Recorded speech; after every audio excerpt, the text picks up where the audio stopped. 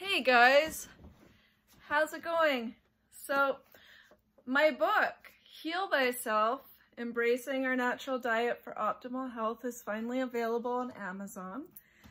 This book took me about 2 years to write, and it's a big accomplishment for me. You know, it's always been my dream to write a book. I always knew I would write a book, and I never knew what it would be about, and I never expected it to turn into this crazy health journey, or, you know, or for things to progress the way they did.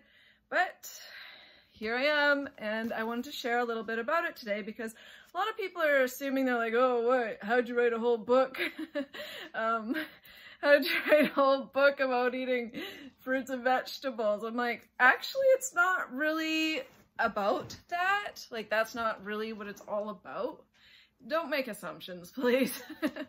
So, first of all, I'll tell you there are insights in this book from Lauren Whiteman, Nat Ferris, from Professor Spira, and that's all there. And I want to share the table of contents with you. I'm not going to make this a long video. Maybe I'll, you know, do a couple parts or something. I don't know. But the table of contents. The first chapter is, well, first it's about the author, me. Tell you a little bit about myself. Second chapter, well, the first chapter is the introduction. I think it's a fairly interesting intro. I can just give you the beginning line for the introduction. What's going on in our world? Why is there so much confusion about health and healing? Even the so-called experts can't agree on how to support the body's natural healing abilities or how to attain and maintain good health. So that's the introduction, but I mean, there's a lot going on in the intro. Chapter 2 is my healing success story. So I talk about, you know, what I went through, what symptoms I suffered with, how I healed myself, my trials and errors, because I mean, 10 years ago, there wasn't as much information. There wasn't as many people doing it. Like now it's just exploded and it's amazing and it's great. And there's so many people and so many influencers and whatnot. But you know, 10 years ago, it wasn't as crazy. Chapter 3 is Dr. Robert Young. Now, a lot of you may not know who Dr. Robert Young is, and it doesn't mean just because I'm including chapters about certain doctors or because I do have various chapters on different doctors and plant-based experts and whatnot, but it doesn't mean that I necessarily agree with everything, but I do have a chapter on him because his writings was the first writings I ever read that introduced me into the world of, like, maybe we don't need meat for health. Maybe we don't need eggs and dairy. Actually, they're probably harmful for our health, and I didn't know that. I was living on a farm. I was producing, well, I wasn't, the animals were producing all these products, and I was involved with it, and I thought that I had to do that for health, and I didn't like doing it, to be honest. I mean, it's not, it goes against everything, it goes against our species, like, appropriate dietary, intake, like what we're meant to do. It's just, it's all wrong, and it felt all wrong. But society and everybody was just so proud of the young farmers, and you know, and then you need raw milk, and you need, no. My health kept spiraling downward and getting worse, and that became apparent. Anyway, so Dr. Robert Young's chapter 3. Chapter 4 is about Professor Arnold Ehret. And you know, it's an amazing chapter. It's about Arnold Ehret and how he, you know, about him and his personal story and what he did, and also my experience. So my experience with all these different methods and plant-based healers and doctors, and because I went through a lot, you know. I didn't have all the correct information right off the bat. I didn't just like walk into this and like, oh, and you know, did it perfectly right away. I went through a lot of trial and error, and I did get some not wrong, but just information that wasn't serving me as well. And, you know, I did extended juice cleanses and certain things that, you know, I wouldn't recommend anyone to do.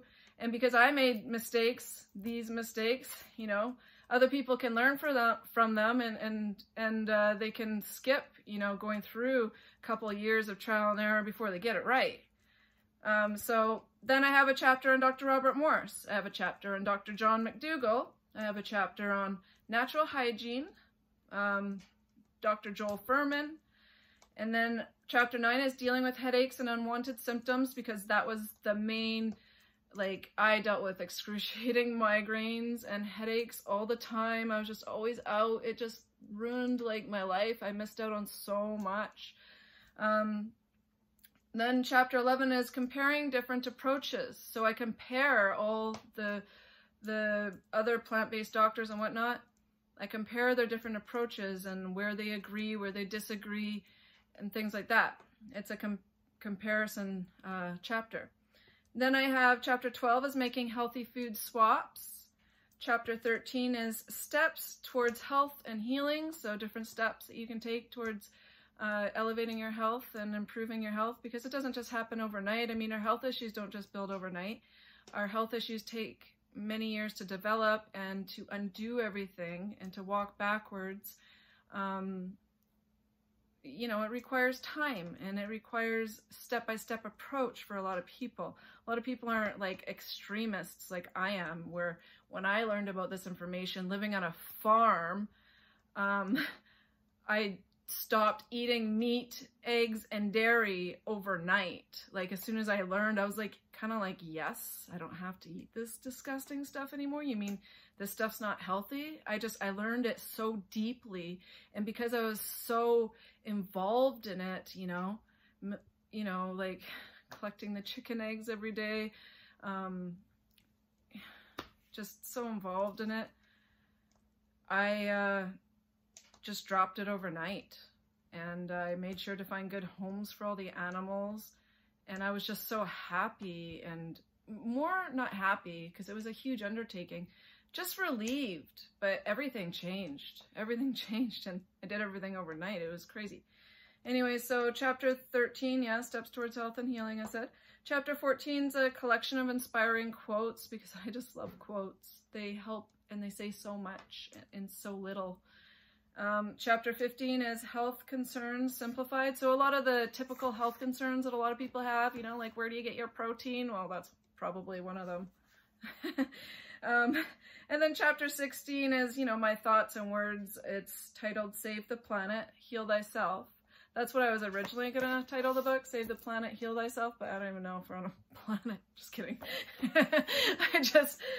I think embracing our natural diet for optimal health is more in line. And, you know, health is the result of healthy living. We don't need to push ourselves to extremes. We don't need to get into specific cleanses or herbs or any of this stuff. All that stuff only serves to kind of tax the body, enervate the body, push the body.